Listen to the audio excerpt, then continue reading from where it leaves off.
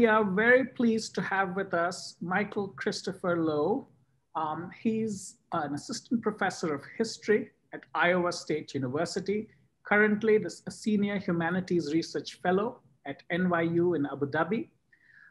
His research interests include the late Ottoman Empire, the Arabian Peninsula, the Indian Ocean world, about which he's written extensively, and then environmental history. He received his PhD from Columbia University. He is the author of the book that he's going to talk to us today about, Imperial Mecca, Ottoman Arabia and the Indian Ocean Hajj, drawing on Ottoman and British archival sources, as well as published material in Arabic, modern Turkish. Imperial Mecca analyzes how the Hijaz and the steamship era pilgrimage to Mecca simultaneously became objects of Ottoman modernization, global public health, international law, and inter-imperial rivalries during the late 19th and early 20th century. Professor Loiy's articles have appeared in a number of journals: Comparative Study in Society and History, Environment and History, the International Journal of Middle East Studies, and he serves on the editorial boards of the Journal of Global History, Journal of Tourism History.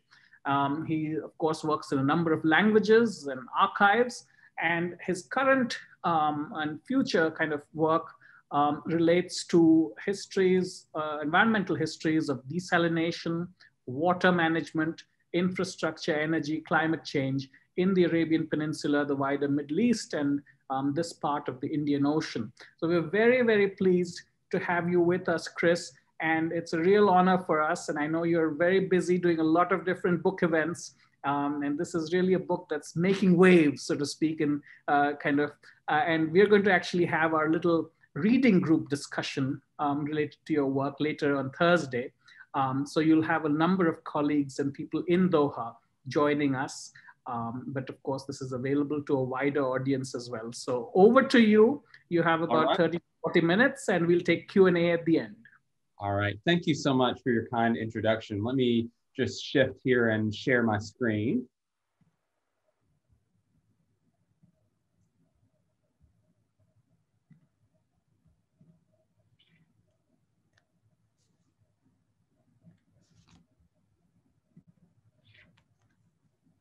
All right. So first, again, a really huge thank you to Uday Chandra for organizing this. I'm definitely very excited to be in contact with the Georgetown Indian Ocean Working Group, and really just so happy to be presenting to an Indian Ocean audience. I should say from the beginning that the literatures on the British Empire, the Indian Ocean, and South Asia really inspired many of the questions in this book. But I hope in a way that this book answers back to that literature in a slightly different voice, in an Ottoman Turkish, and Arabic archival voice, if you will, adding something new to the really lively conversation on the colonial Hajj. So let me begin. I want to show a quote here that I think captures Istanbul's fear of Britain's colonial reach from both India and Egypt into Arabia. So in this and many similar intelligence reports, Salih Munir Pasha, the Ottoman ambassador to Paris, repeatedly warned his superiors in Istanbul that the British Empire was engaged in a sweeping strategy to transfer the Ottoman Caliphate to the Sharif of Mecca and bring that most sacred Islamic office under the sway of Britain's Indian Empire. By doing so, he believed that the British planned to bring the Hijaz, Najd, and Iraq under British protection and eventually turn them into colonies, not unlike Aden or any other British possession. Now, despite this really dramatic tone, what is perhaps most notable about the ambassador's quite breathless claims of diabolical plots is their utter ordinariness. While the timing, detail, and plausibility of these files differ slightly from case to case, from roughly the 1880s onward, this genre of intelligence reportage emerges as a ubiquitous feature of the Ottoman archival collections from the reign of Sultan Abdulhamid II and the empire's final years leading up to World War I. Reports of British efforts to transfer the caliphate from Istanbul to Egypt or Mecca and wider British strategies to colonize Ottoman possessions in the Gulf or the Red Sea come in many forms. Now, of course, if we look at a map of the Ottoman Empire on the eve of World War I, the feeling of British encirclement is palpable. Of course, the Khedivate in Egypt was gobbled up and occupied from the 1880s, Anglo-Egyptian Sudan. Of course, Aden was a protectorate by World War I, Kuwait. And of course, there were the trucial relationships all throughout Oman and the rest of the Gulf. And of course, sort of bullying behavior on the part of the British, sort of overshadowing Qajar Iran as well. So we can really sort of feel this sense of Ottoman vulnerability. Now, there are lengthy briefs from Ottoman diplomatic personnel stationed in Europe, Egypt, and even the empire's fledgling network of consulates across the Indian Ocean. There was an almost endless supply of translations and press clippings from European, Egyptian, and Indian newspapers dedicated to this subject. There are also colorful reports from spies and informants, so-called journal gilaire, recounting the efforts to shadow anti-Ottoman propagandists. Now, in one such journalgy report from 1910, an Ottoman informant warns of the rapidly multiplying Indian population in Mecca. As the author warns, the Indian population numbered in the tens of thousands and had doubled several times over in recent years. A cursory glance at these numbers gives some credence to our informant's concerns. In the 1860s, British consular reports estimated that there were some 10,000 Indians living in the Arabian Peninsula. By 1880, the British consulate estimated that in Mecca alone, the Indian colony reached as many as 15,000. By the close of the century, British subjects in the Hijaz, the bulk of which were Indian Muslims, accounted for at least 1/7 of the province's total population. In Jeddah alone, there were 300 Indian families. And as a result, over half of all Hijazi trade flowed through Indian hands. In short, Indians constituted the single largest diasporic community in the Hijaz and the largest contingent of Hajj pilgrims each year. In many ways, one of the arguments of Imperial Mecca is that Mecca was as much an Indian or Indian Ocean space as it was an Arab, Ottoman, or Middle Eastern one.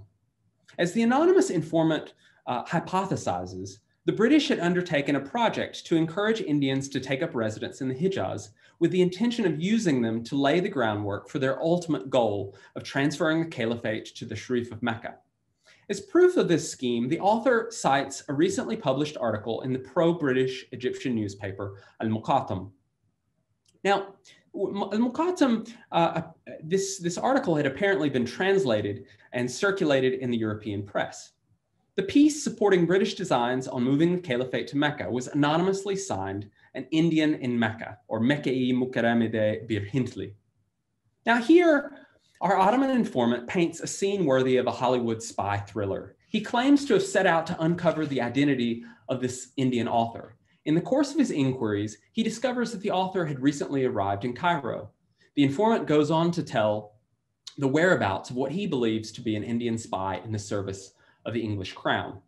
Our Ottoman informant's sources reported multiple sightings of this suspected Indian spy, tracing his movements from the offices of Al-Muqatam through the labyrinthine alleys, shops, and coffee houses of the Khan al-Khalili Bazaar. In the end, however, the Ottoman informant claims that his suspect escaped back to Mecca, melting into the steamer traffic headed to Jeddah. Now, what is most striking about this evocative fragment from Cairo, regardless of the actual veracity of this kind of often false intelligence chatter, is that while it warns of precisely the same kind of vague plot to transfer the caliphate as those uncovered, quote unquote, by the Ottoman ambassador in Paris and countless others, the Journalogy's version hints at something more specific, a deeper cluster of anxieties about the Ottoman state's inability to fully control the Hijaz's heterogeneous mobile populations, whether they be Bedouin or transient foreign pilgrims, and strengthen its territorial sovereignty over this traditionally autonomous province.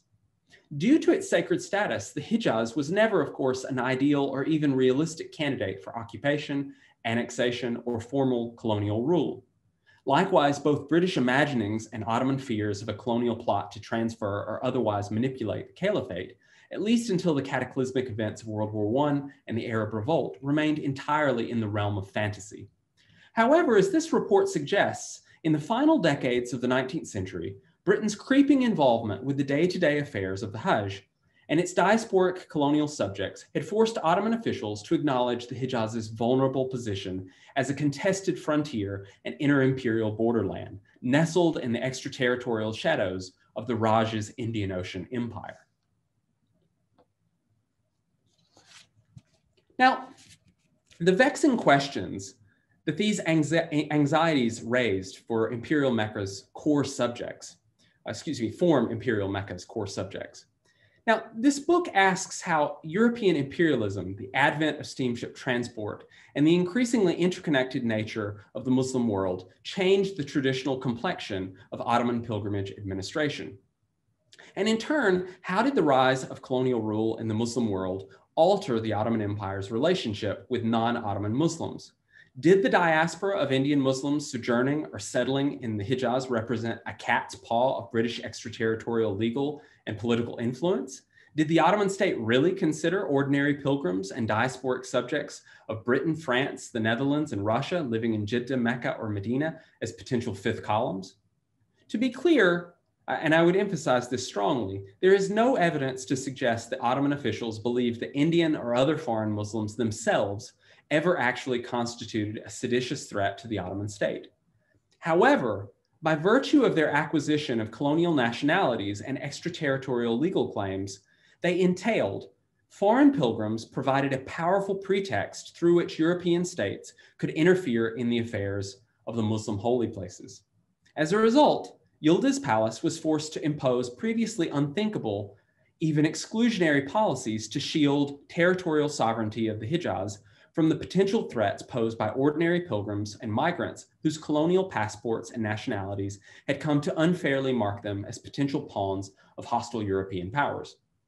In turn, this conceptual transformation of ordinary pilgrims into potentially dangerous foreign subjects opens a paradox. How should we square these anxieties with the Hamidian regime's promotion and even weaponization of supranational pan-Islamic solidarity and spiritual authority as tools of geopolitical strategy? On the other hand, how could a non-Muslim colonial empire realistically hope to pose a credible challenge to the Ottoman Sultan Caliph's claims on Islamic legitimacy and sovereign authority over Islam's most sacred sites? How did the introduction of this new colonial element alter the shape of Ottoman governance in the Hijaz and even threaten to unravel the region's traditional system of layered sovereignty and power sharing between the central government and the Sharifate of Mecca? And finally, how did the late Ottoman state seek to defend itself and mitigate the symbiotic internal and external risks posed by this combustible mix of weak autonomous rule and aggressive colonial extraterritoriality? So taking this heightened Ottoman sense of vulnerability as its point of departure, Imperial Mecca seeks to understand how European colonialism arrived in the Ottoman Hijaz as really a steamship stowaway. It tells the story of how the Hijaz and the Hajj were simultaneously reshaped by the competing dynamics forged between the ever-expanding reach of Britain's informal empire in the Indian Ocean and Arabia, and the nascent projects of frontier modernization that the Ottoman Empire deployed to shield this most sacred and most exceptional territory. It excavates the curiously understudied case of a faraway frontier province at the very heart of Islam and imperial legitimacy. It attempts to locate an enigmatic place caught between two imperial worlds, an Ottoman island adrift on a colonial ocean, lost in the gaping chasm between the area studies regions that we now artificially divide into something we call the Middle East and South Asia. Now, to begin this journey, we must start with the intertwined colonial crises of cholera and Muslim mobility that focused Britain's and the rest of Europe's attention on the Indian Hajj for nearly a century. So here I've put up a map that really shows the sort of principal nodes of the Indian Ocean steamship Hajj that are featured in this book, from Singapore and Bombay to Aden, Cameron Island, Jeddah, Egypt, and all the way to Istanbul. Now, it's here that we find the deepest roots that fed and sustained this most brazen and unlikely of colonial challenges to Muslim rule and sovereignty in the age of imperialism. From the mid-19th century onward, the Ottoman Empire was no longer free to act as the sole custodian of the Hajj. The affairs of foreign Muslim subjects making the pilgrimage to Mecca gradually came under the scrutiny and surveillance of European colonial regimes. For the first time in history, the pilgrimage to Mecca, Islam's most sacred rite, became an object of international regulation and non-Muslim intervention. Although European interest in the Hajj was a global phenomenon affecting multiple empires, the most decisive, most threatening driver of this dramatic shift in the administration of the Hajj was the expansion of the British Empire in India and the rest of the Indian Ocean.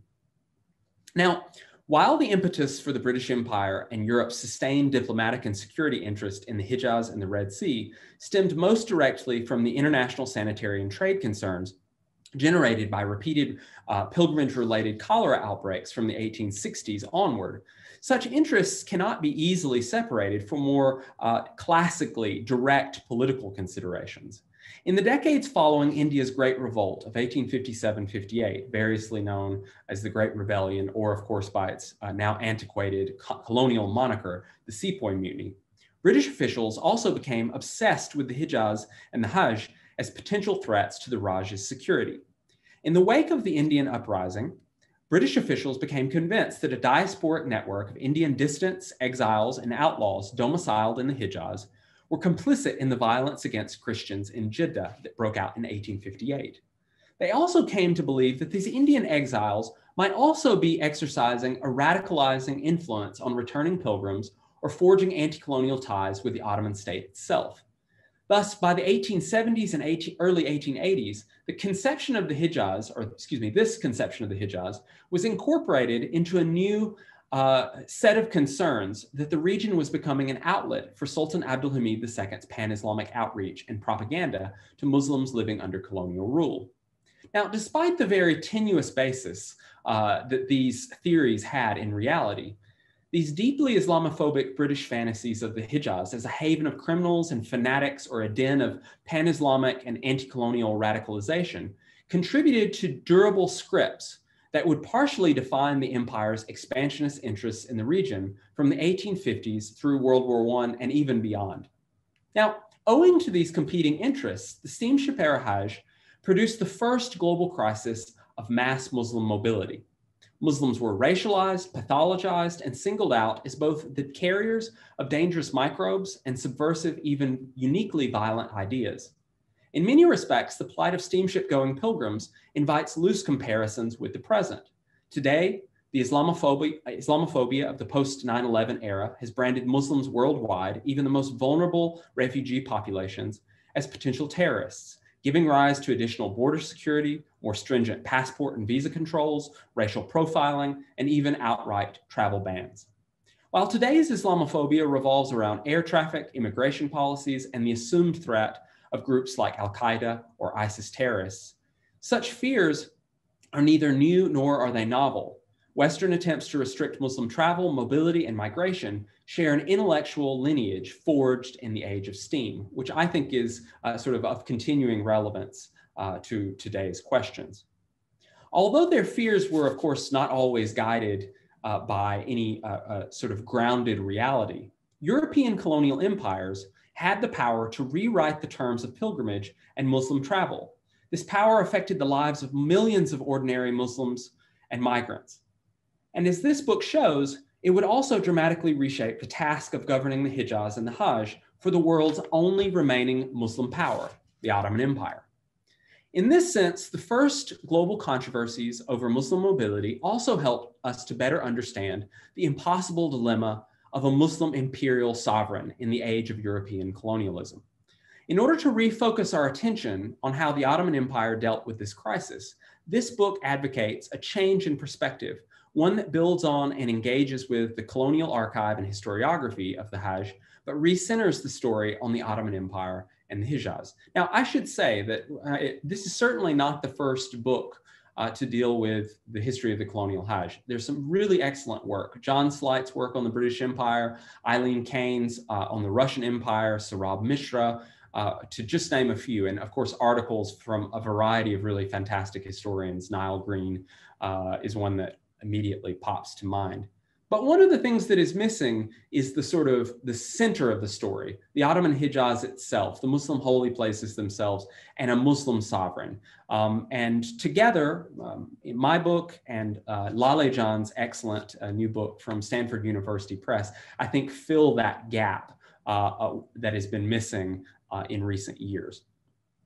So here I want to argue that between roughly 1850 and World War I, and arguably beyond, the Hijaz and the Hajj became ensnared in an asymmetrical clash of competing claims, pitting the Ottoman Caliphate's sovereignty over the Haramain and spiritual authority over non-Ottoman Muslims living under colonial rule against the technological, military, diplomatic, and legal might of the British Empire, a non-Muslim state asserting its quizzical status as the world's most populous and powerful, quote, Muslim empire.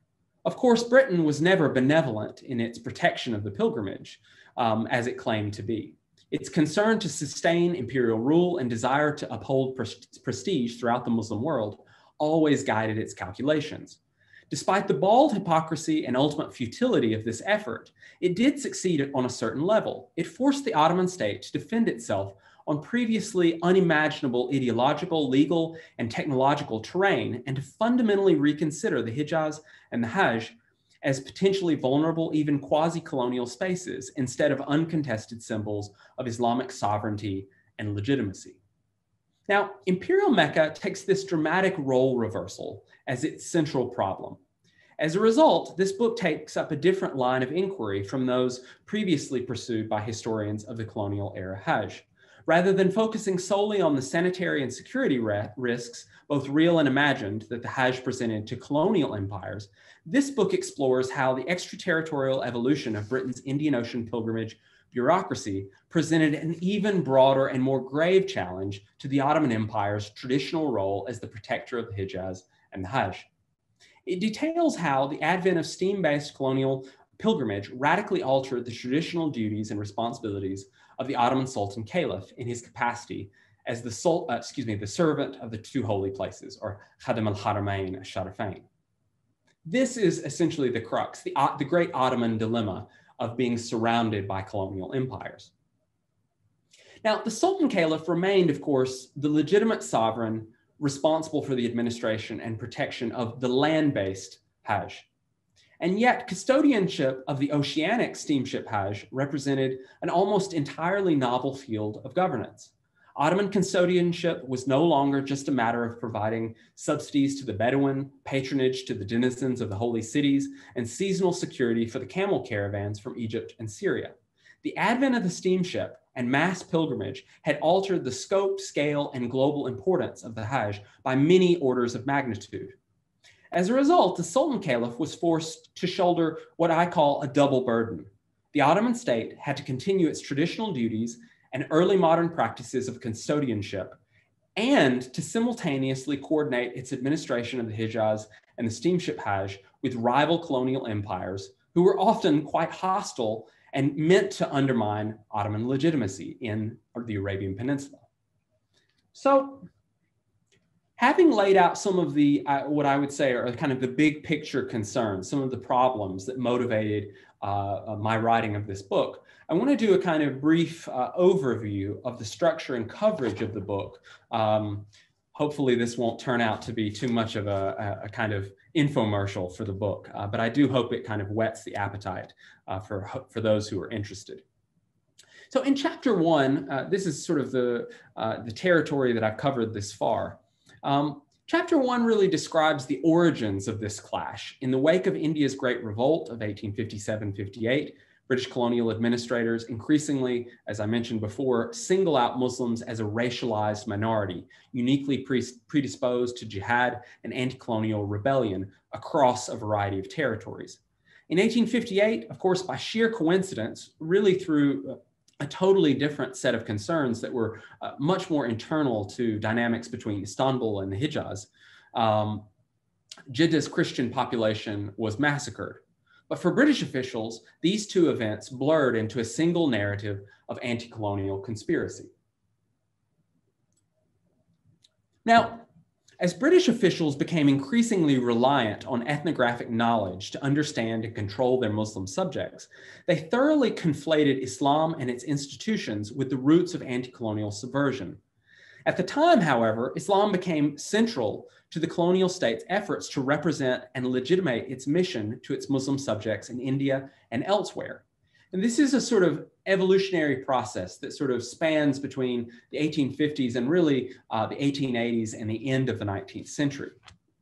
As a result, while European colonial engagement with the Hajj, of course, never fully outgrew its impulse to spy on and monitor the pilgrimage to Mecca, over time, surveillance did yield new understandings of the day-to-day mechanics of making pilgrimage. From the 1880s onward, efforts that had initially been driven exclusively by a thirst for medical and political intelligence gradually morphed into a more nuanced effort to position the colonial state as a facilitator, promoter, and even protector of Muslim rights to a safe, clean, affordable, and efficient Hajj experience. Of course, in chapter 2, I trace how British consular officials in Jeddah, both Muslim and Christian, began to poke holes in the Hijaz's exceptional religious and legal statuses. By the conclusion of the 19th century, the vast majority of the Muslim world found itself, of course, living under European colonial rule. As a result of this unprecedented situation, the traditional legal fabric of the Ottoman capitulations, which really regulated relationships between non-Muslims, right, visiting the Ottoman Empire, allowing them to not be subjected to Sharia law or Ottoman law. This was superimposed on the Hajj experience by European colonial officials.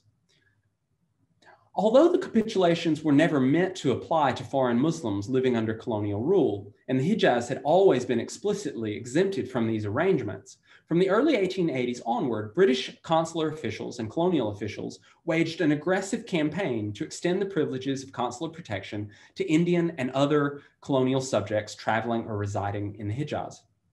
In turn, British India's extraterritorial protection of its pilgrim subjects came to present an increasingly vexing and dire challenge to Ottoman sovereignty and the empire's legitimacy as the rightful protector of the Hijaz and the Hajj. Now here I try to explain how the Ottoman Empire quickly learned and adopted new practices of Eurocentric international law, kind of a new toolkit, if you will, to protect its sovereignty.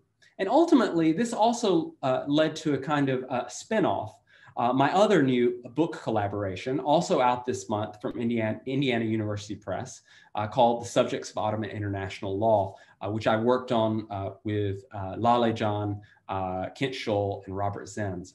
We're really proud of this project, and we feel like by sort of fleshing out a kind of introductory sketch in this edited volume to Ottoman interests in consulates, diplomacy, passports, mobility documents, international law, extraterritoriality, autonomy. We've really given a kind of toolkit that hopefully will spark new research within Ottoman studies and hopefully beyond. Incidentally, there are quite a few essays that deal with the Indian Ocean in this text as well. Now, from international law to bacteriology and quarantines to telegraph lines and railways, the Ottoman state struggled valiantly to keep up with the rapidly evolving challenges presented by the steamship Hajj and European extraterritoriality. Ottoman officials confronted empire-wide fiscal constraints and, of course, frontier-specific logistical limitations.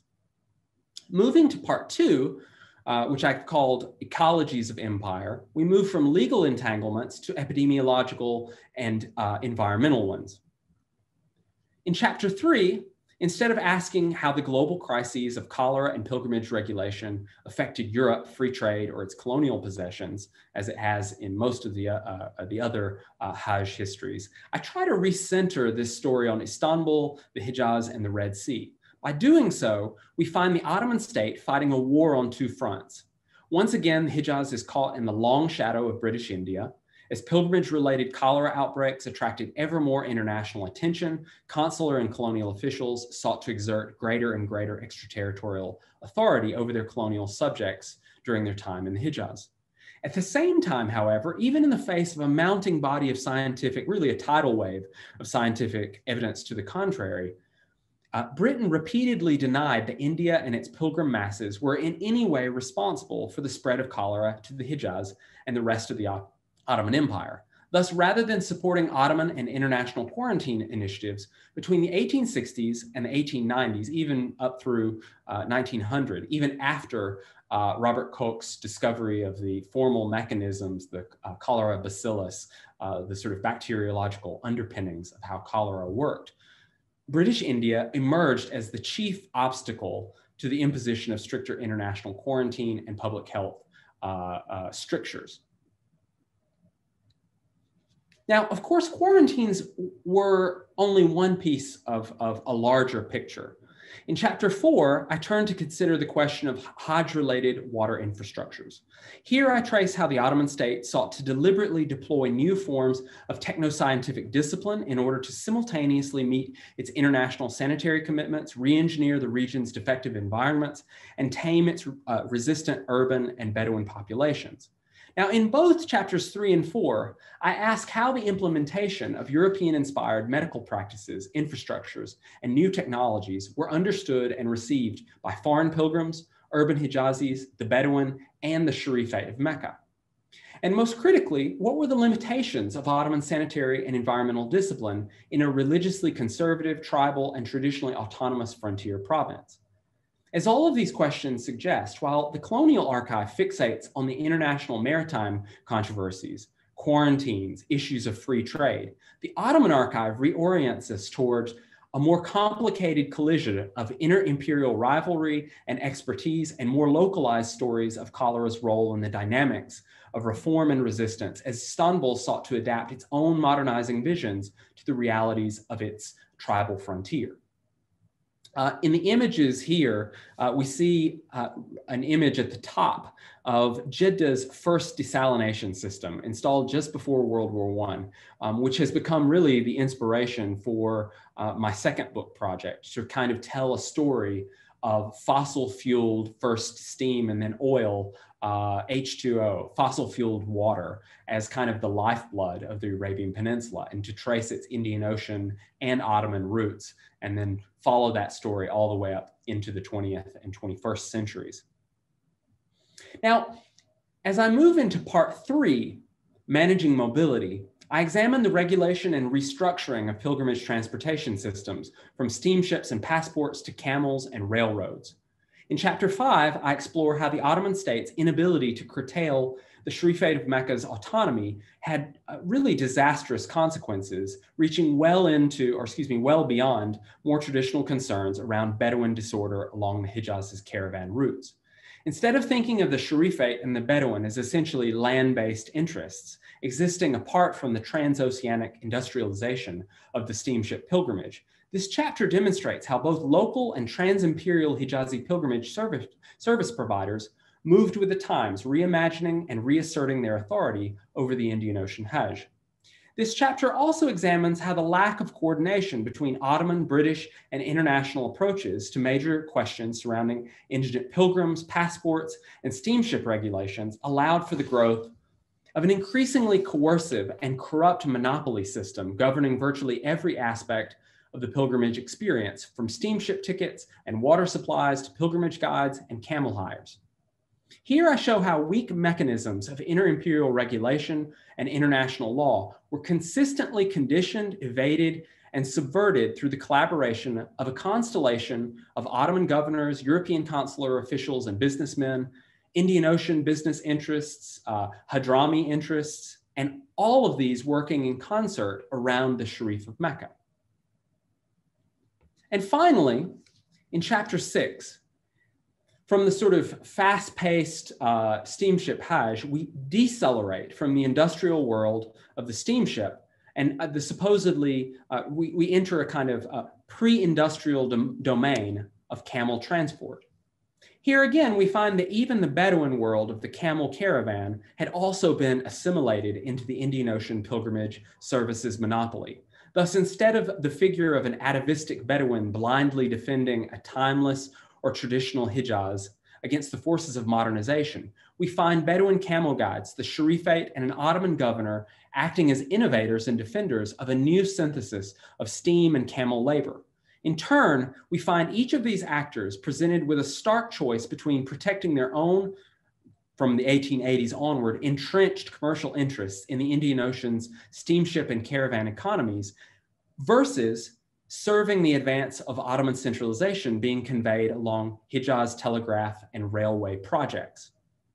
Thus, in a cruelly ironic twist, the overlapping crises of mobility and sovereignty surrounding the steamship Hajj proved instrumental in framing the underlying logic of the Hijaz Railway's utility and marshaling political and financial support for its construction, of course, with great help coming from the Indian subcontinent. And yet, between the early 1880s and 1908, the durability of the economic and political alliances forged, excuse me,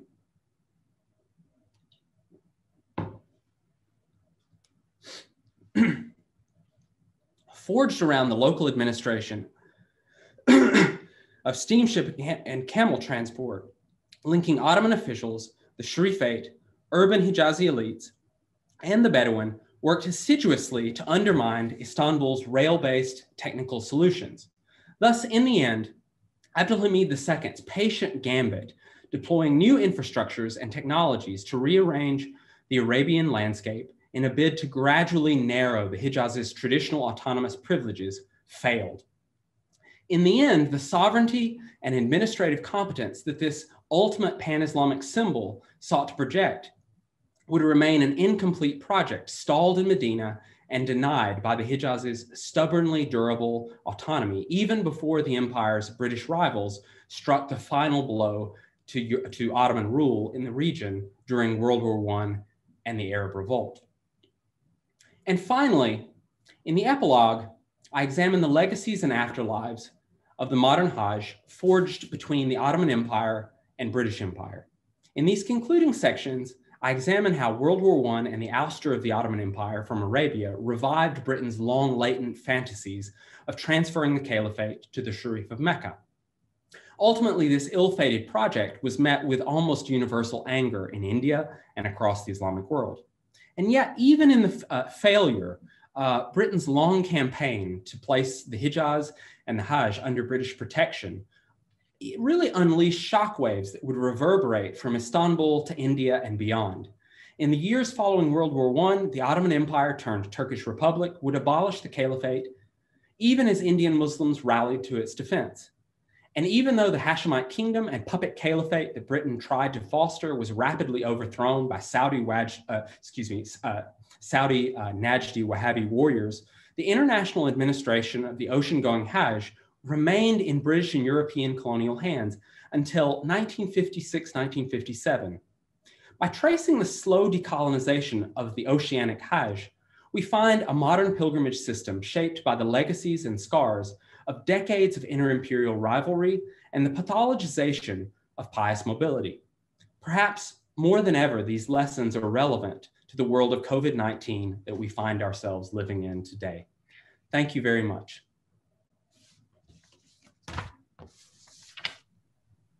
Thank you so much, Chris. This has been a fantastic and really, really informative session.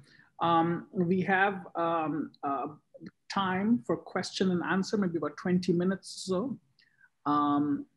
If anyone wants to ask a question, in fact, what we could do is we have a few people here, all of whom are experts in their own right. What we can do is maybe promote them to participant, and perhaps they can just ask their own question. Absolutely. Yeah, so Amira, I'm just going to not just allow you to talk, but I'm going to promote you to panelist.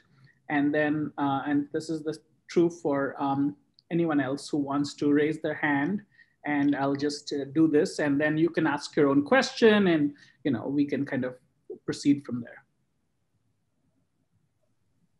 Amira, and then Rogaya. Yeah, I tried to get on, but thank you very much, Michael. This was very interesting. I look forward to reading your book. In fact, I'm thinking of actually using your lecture for my class in in the spring, and I may call on you to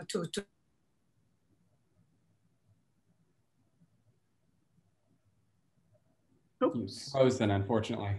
Yeah, you might want to take your video off in case there are some issues.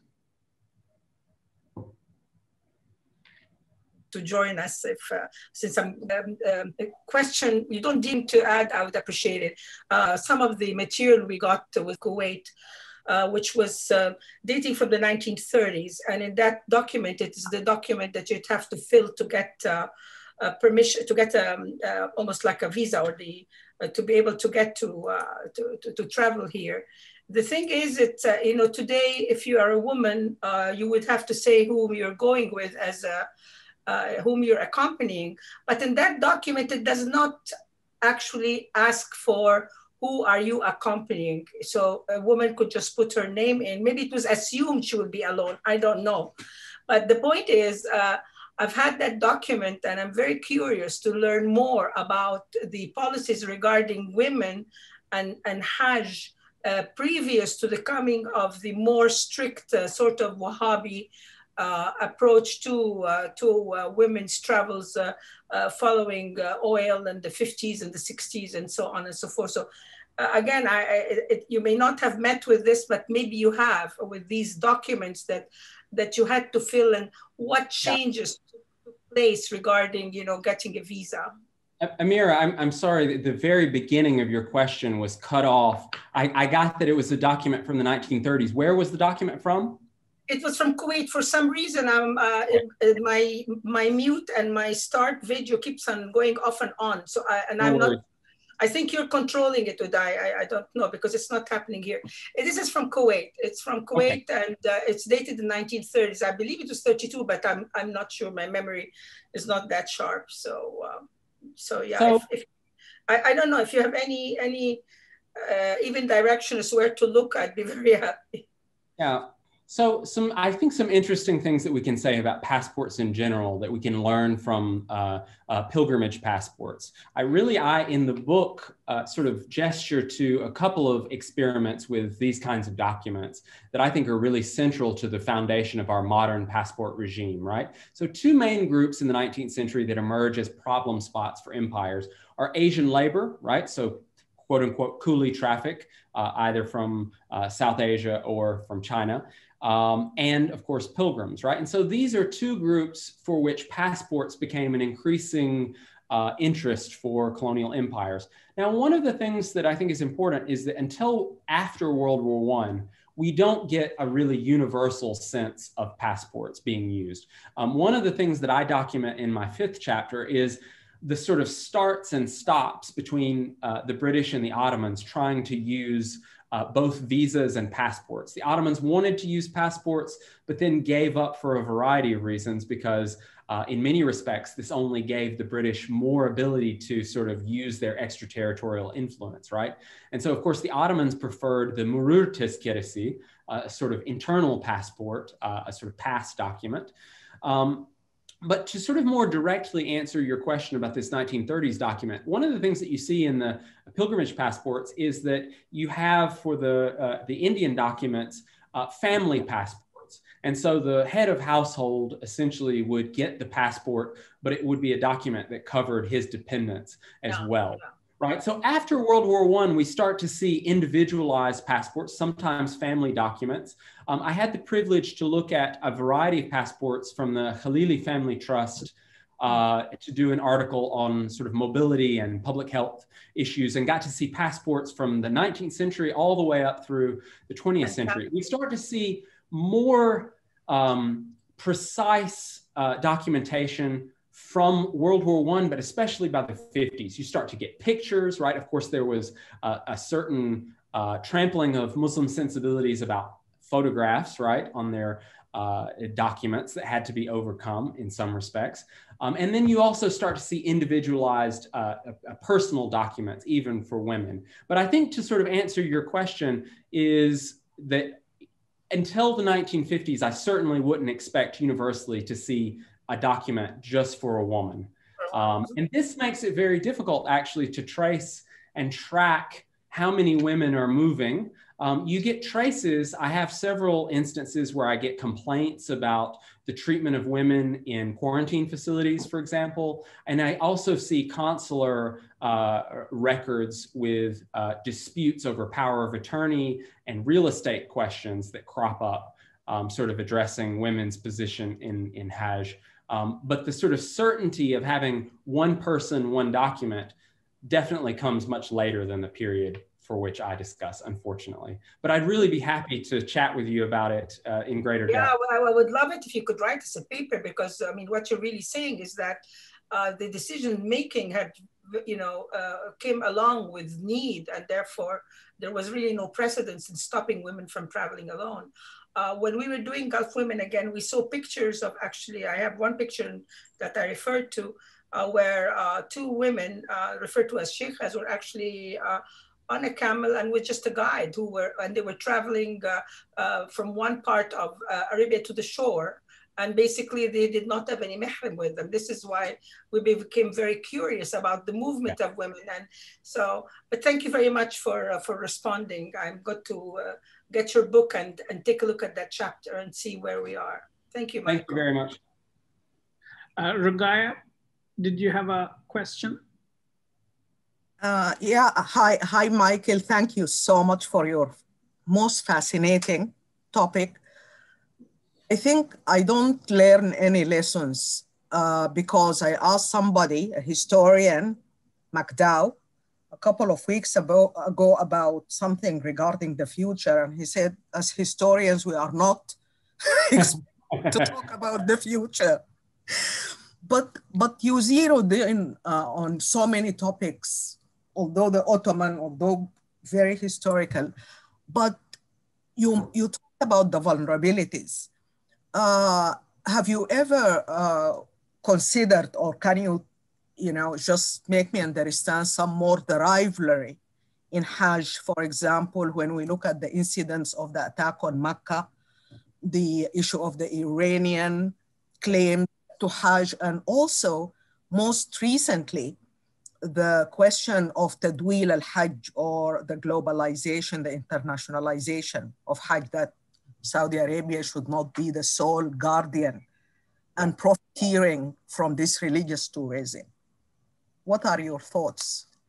So in the epilogue, this is sort of my concluding bit. And one of the sort of cautionary tales that I put forward is that in some respects, the sort of rivalries that Saudi Arabia has engaged in the Cold War, right? Both internal and external, right? Using the Hajj to burnish its legitimacy as a Sunni power and also as an aggressive tool against the Shi'i, both within Saudi Arabia and of course in Iran. It reminds me quite a bit of this sort of Anglo-Ottoman conflict. I think we certainly see echoes there of the way in which this 19th century conflict played out. I think that Saudi Arabia has been very careful to sort of use this tool, right? They tiptoed right up to the line of calling themselves a kind of de facto caliph in the 1980s, right? When they took up the title of Khadim al-Haramain al-Sharifain, they were signaling to the rest of the Sunni world, we're the sort of most important, most essential state because of our, custodianship of the Hijaz and the Hajj. And I think that period after 1979, certainly, both with the Utaybi attack, the siege on the mosque in Mecca, and the Islamic Revolution, we saw this period, right, of a sort of an Islamist phase in Saudi politics. Now, what we're seeing today is a sort of a slight return, I think a return to form for Saudi Arabia, a kind of aggressive modernization phase that is slightly less concerned with that Islamist competition with Iran, right?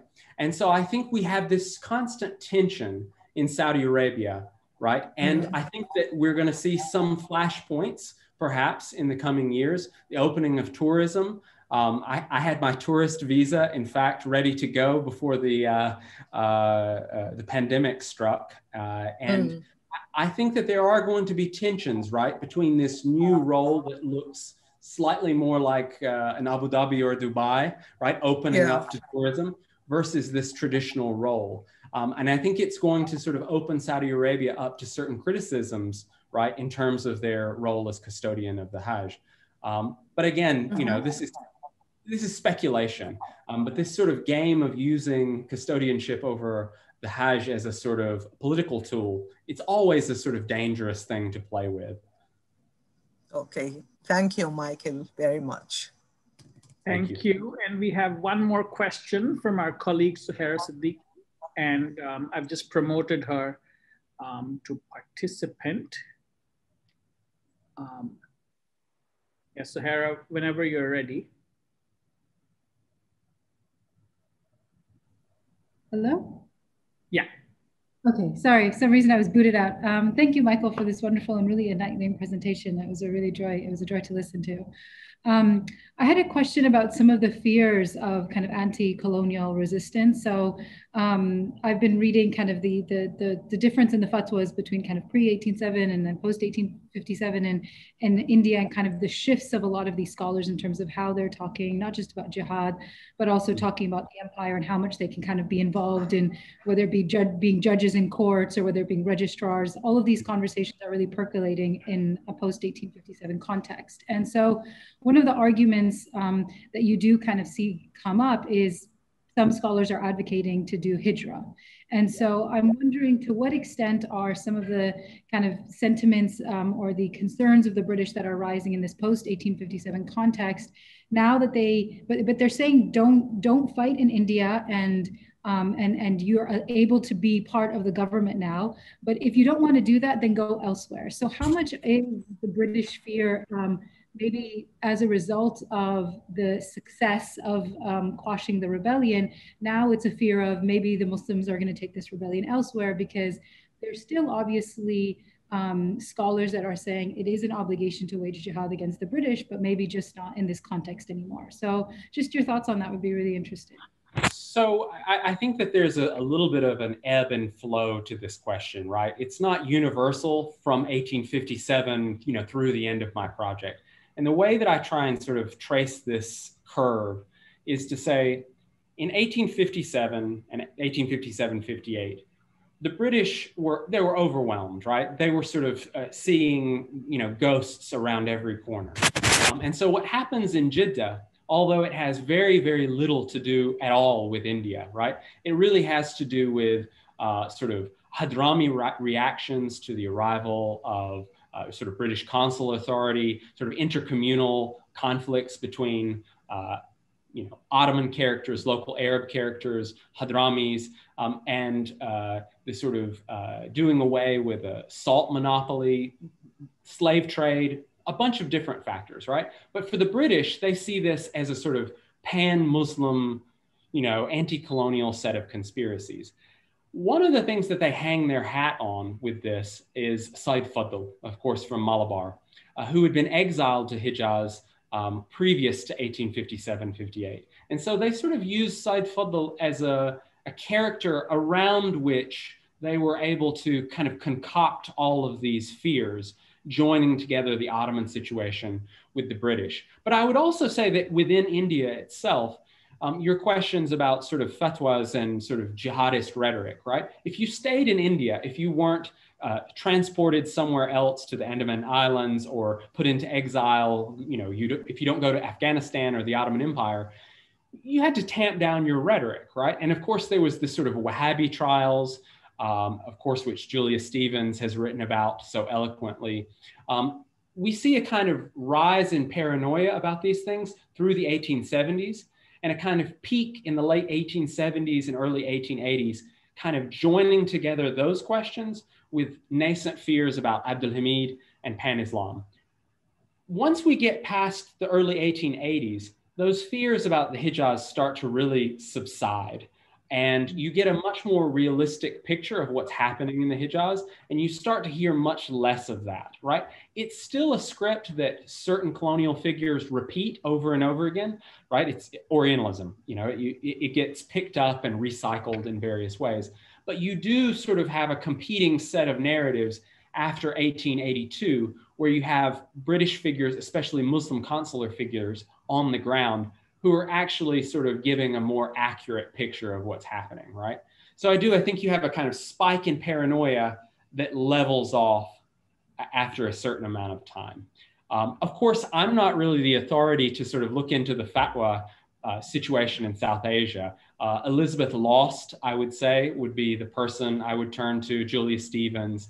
Those are the experts who would probably give better answers, but it's a really great question. Thanks. Mm-hmm. I don't know if you want to follow up, Suhaira, or but if anyone has a question, this is we have a few more minutes. I guess I want to follow up on what Suhaira asked by, that there is a kind of discourse which you see in the Wahhabi trials and after 1858, that there's a discourse which perhaps comes out of the experience of the rebellion. It kind of probably was created in the spur of the moment, so to speak, but and it relates to the word fanaticism that appears again and again. And there's almost the sense of a reverse flow that, this is associated with the Arabian Peninsula and it comes back with these people who go on Hajj or go on, as merchants or in any other capacity, or perhaps both. And I wonder, whether this language you see in the Red Sea, you see it elsewhere, and what you make of it in the context of your wider book project. So I don't address this particular set of questions other than to sort of think about, ex-mutineers, fanatics, in their context in the Hijaz, right? And the way in which fears about them, in particular, Said Fadl, Kernawi is another figure that could be used as an example of this. They play a sort of bit part, but my sort of broader reaction to this is always a suspicion when we talk about the Arabian Peninsula sort of being the source of this, and then South Asia is the recipient of it. I mean, I'm always reminded of Aisha Jalal's Partisans of Allah. And I really disliked that book on a lot of levels, in part because of this consistent sort of claiming that fanaticism comes from somewhere else, that any sort of jihadist impulses are imported from somewhere else. And so this is in part one of the things that I try to show, is that this discourse about fanaticism comes out of colonial South Asian discourse and actually misrecognizes other things that are happening in the Ottoman Empire. There may be fanaticism there, but they ascribe very different causes to it and misread what's happening in the Hijaz in the 1850s. And really it sort of sticks with them in some respects all the way through the 1880s. And so part of what I try to show is the way in which the South Asian lenses make it very difficult for the British Empire to understand the Hajj for decades as a result of this kind of rhetoric. And this is probably something that goes before 1857, because as you know that Jalal's, one of her early chapters relates to Balakot and the martyrs, and and it really, it's been a while coming, which is why the fanaticism as a kind of catch-all explanation for the rebellion is kind of at hand, so to speak. Yeah, I mean, I think one of the things that you see in my book is, instead of reaching for pan-Islam, for explanations that have to do with Abdul Hamid II's personality, his paranoia, or terms like fanaticism, I try to sort of force readers to think about day-to-day mechanics, material questions, health, passports, steamships, how much a camel costs, the cost of a railway ticket. These very basic and quite fundamental questions, and how they shaped both of these empires' engagement with the Hajj. I sometimes think that we use these sort of big catch-all categories about Islam, and they occlude and obscure actually what's happening on the ground. And that really, I think, if I have one big takeaway, it's that sort of reading the details, deep into the archive, you find some different stories there. Yeah, absolutely. And I'm really curious to see how you're making the connection between this current project you're working on in terms of the management of water in Arabia and, the arrangements made during the Hajj. And, there's a really fascinating kind of, I'm sure, cross-pollination that's happening. Well, the initial idea, it was maybe the biggest accident of my career. I went into the Ottoman archive armed with a lot of questions, especially from South Asian literature. And so I went in looking for quarantine and cholera. And instead, I started to find many, many more documents on water infrastructure and stumbled across, from the 1890s through World War I, I had to kind of, do a double take. When you're a non-native speaker, you're reading Ottoman Turkish, you're like, am I seeing this properly? And so lo and behold, I get these documents about turning salt water into sweet water. And I start to do more digging. And it ended up as an article in CSSH in 2015. And it really launched the idea for me. The more that I've been at Iowa State, I've been teaching on environmental history and climate questions. And I wanted to really connect my previous work on disease and environment and technology and bring it from the 19th century all the way forward to the present. And so I felt like desalination did a couple of things. It allowed me to think of a longue durée history of water in the Arabian Peninsula, but it also allowed me a different way to think about energy in the Arabian Peninsula, one that predated oil, right? So instead of thinking of desalination as a quintessential product of post-1970s rentier states and those kinds of things, the history of desalination was ringing the Arabian Peninsula with the British Empire from the 1850s onward.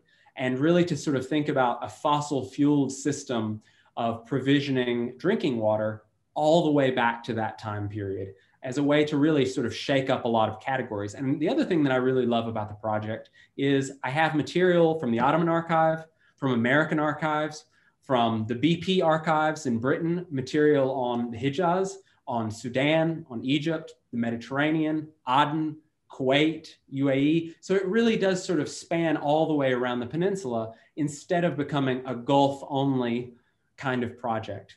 Right, right.